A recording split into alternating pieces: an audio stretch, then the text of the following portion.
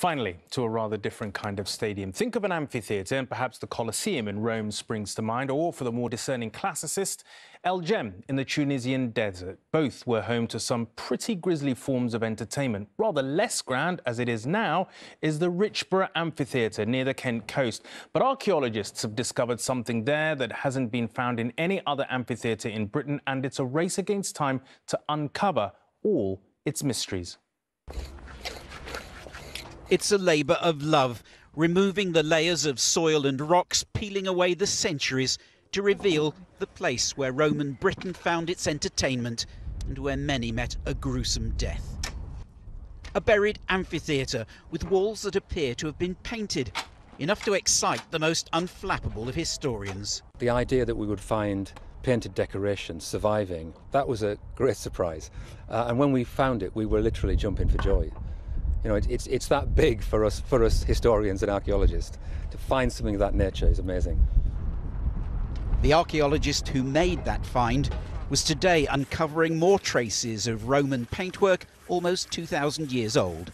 It's a chalk wall with a rough mortar and then a thin layer of plaster over the top, which would have been painted yellow. This is a layer of red plaster underneath.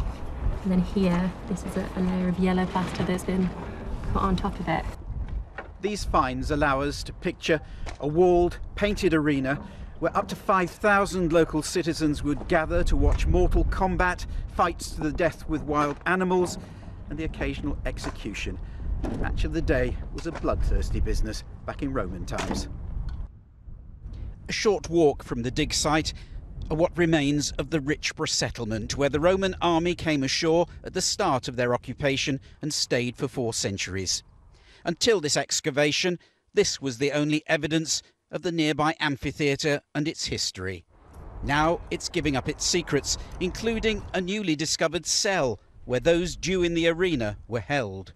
Animals or gladiators or criminals waiting for execution would be penned up prior to issuing out into the arena and facing whatever fate met them. So this is quite a gloomy place. It is quite a gloomy place, yes, but we're very happy to have found it in such good condition. The team are happy, but also up against the clock. They have 17 days to discover what's hidden and make a record of it. Then, as often happens, they must put all that soil back and bury the site for someone else to explore in the future. Paul Davis, News at 10, Kent. Executing criminals, fighting wild animals and Roman mortal combat, all in Kent.